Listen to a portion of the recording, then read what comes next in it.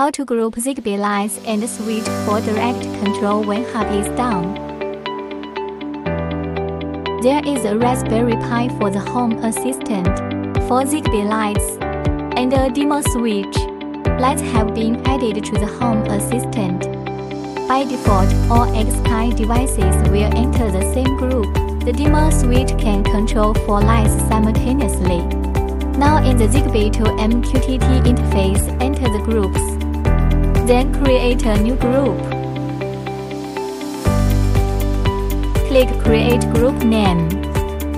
Click Device. Choose the 2 lights and the dimmer switch set in the same group.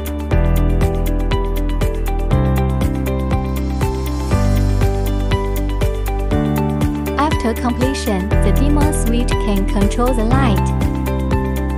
The lights not in the group cannot be controlled, and when the Home Assistant gateway is down, the switch can still control the light normally.